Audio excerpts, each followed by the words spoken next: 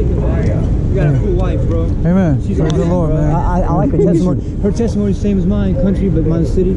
I want to talk more to you, but I really don't have time. I gotta go. But he used to be a. I'm addicted to meth and heroin right now, so yeah. I'm trying to really. I isolated myself. I ain't got no friends, or I broke up with my girlfriend and everything. I stay by myself.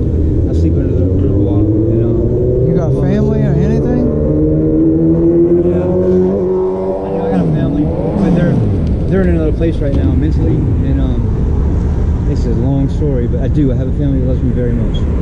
Yeah. Well, you know, why you don't go back to them, man, and get off these streets? I could. I most definitely could.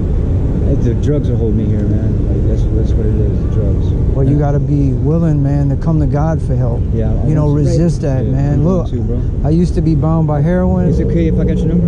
Yeah. I got it. Yeah, I gave it to you. Okay. I'm gonna call you, bro. Okay, what's your name? Joey. Yeah. Praise God. Okay, Joey, listen, long. I listened to you for 30 minutes before you even know I came up. Like, I was over there listening to you. Amen. Praise the Lord. I was over there listening.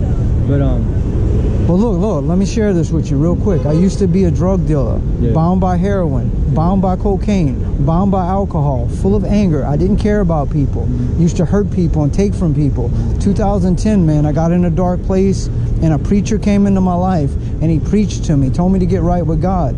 And I ended up getting right with God, man. I humbled myself, and God set me free. But what I'm saying is there's hope in Jesus, man. Stop trying to do this by yourself without God. Come to him, because I couldn't get out that rut. I needed the Lord's help. And I came to him, man. This needs to be healed right here. There's some brokenness right here.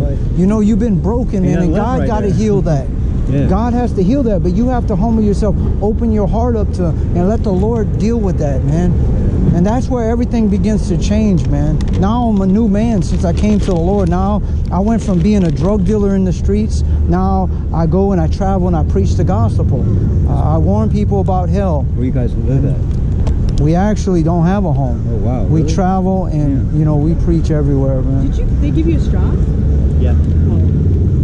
Jesus, though, man. I know, and there's no garbages over here. Jesus is the answer. I always tell everybody that. You know, but you got to be willing to come to that place where I'm tired. I'm tired of the heroin. I'm tired of the crystal meth.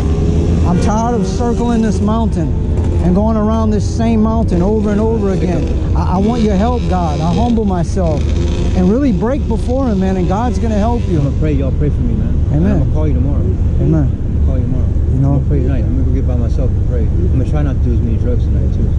Well, I got to do something because I'll be sick. But I'm going to do no meth tonight.